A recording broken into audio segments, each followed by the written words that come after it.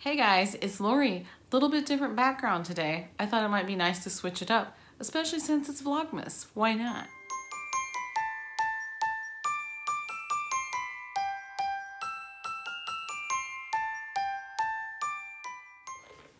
So today's video is going to be all about beads. And of all places, I choose to sit in the living room when I've got a ton of beads in front of me and cats everywhere.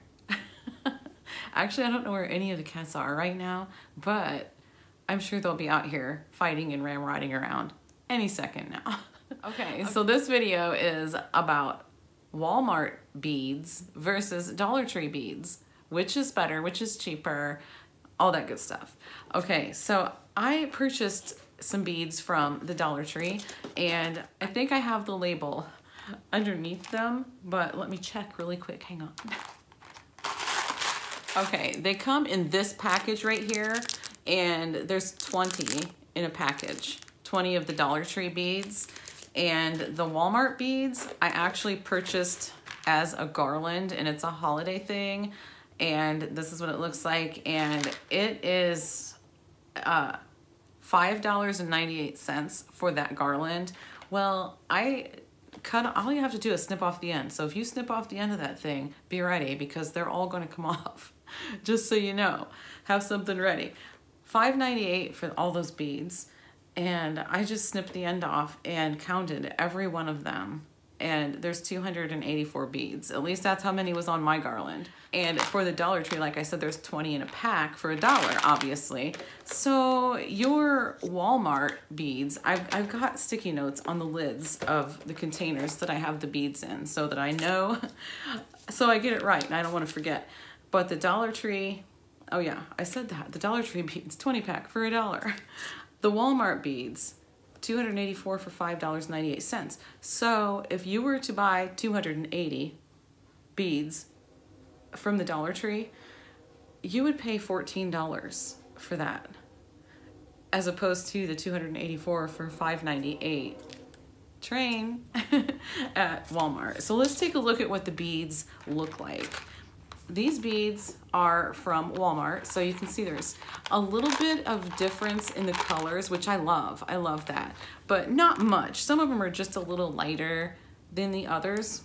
I love it. It looks more natural that way. This is the Dollar Tree beads. Now, I'm not complaining, so I'm gonna put them over here so you can see them better with my light, but I'm not complaining about the Dollar Tree beads at all. I think they're pretty too. So this is the difference though. This is the size right here. Let me pick them up. If I can get a hold of them, I'll show you. Here's the Walmart and here's the Dollar Tree. So Dollar Tree beads are a bit smaller, a little bit lighter in color as well. So if you know how big these little Dollar Tree wooden beads are, they're actually, I usually find them on like one of those plastic strips hanging somewhere in the area with like the hair stuff.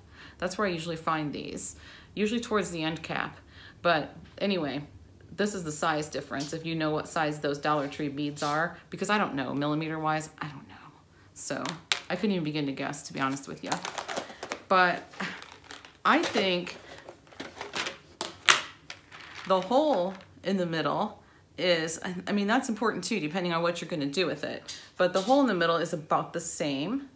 It's a decent hole, like if you're gonna make a garland or something like that, it's good. So it's a good size.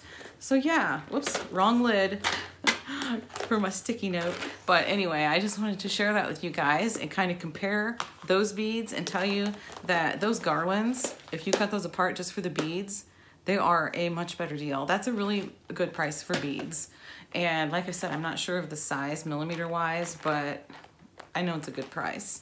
So, because I do have a lot of other beads, and you might say, well, they were already strung on a garland. Why would you cut them apart? That seems silly, because I want to use them for other smaller projects. So, and I already have actually. So, yeah, that's it. I just wanted to share that with you about the beads in case you were wondering. And if you weren't, well, now you know, assuming you watched.